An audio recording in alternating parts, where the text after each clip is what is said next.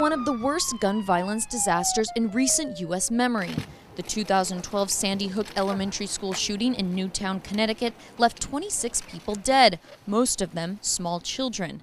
At the time, lawmakers proposed gun reform legislation that would expand background checks, a move supported by the president and nearly 90% of the public. To reduce the broader epidemic of gun violence in this country.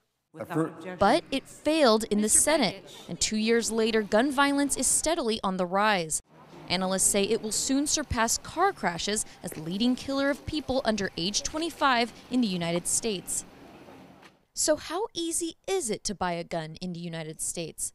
It depends on where you live. Currently, federal law requires registered gun dealers to check the criminal history of every buyer. When you buy online or at a retail location, you're required to do a background check to ensure that you're not a felon or otherwise prohibited from owning a firearm. But states can go further if voters approve it. In Virginia, it's a very simple process. As a private citizen, commerce between citizens isn't as heavily regulated inside the states, and so in Virginia, those citizens are allowed to do private sales without background checks.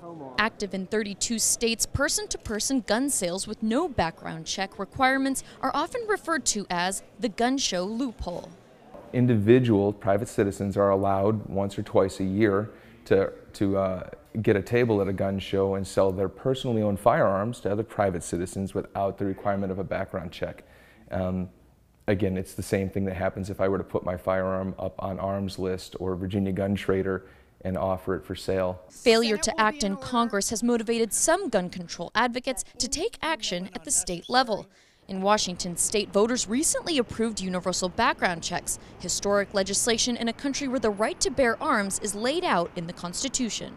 I do not think that everybody needs a gun or should own a gun, just like I don't think everybody should be able to have a driver's license and drive. Tina Wilson Cohen is a former Secret Service agent turned private firearms instructor who's studying clinical psychology. She says at the center of this is the National Rifle Association and its lobbying arm, the Institute for Legislative Action. A former trainer with the organization, it wasn't until she spoke out publicly in support of expanding background checks that she says she began to be intimidated and bullied. When I started speaking out about their policies or disagreeing with them, that's when I started having problems with basically them telling me that if I didn't drink from the same fountain, that they would yank my credentials. You've seen their ads. You've heard their propaganda. In 2014 alone, the NRA spent $2.5 million in lobbying and around $28 million in federal campaign spending. 4 months after the Sandy Hook school shooting, a proposal to ban some semi-automatic weapons was also defeated in Congress. Meanwhile, the NRA warned its members that gun reform meant the government was no longer there to protect them. That when you're on your own, the surest way to stop a bad guy with a gun is a good guy with a gun.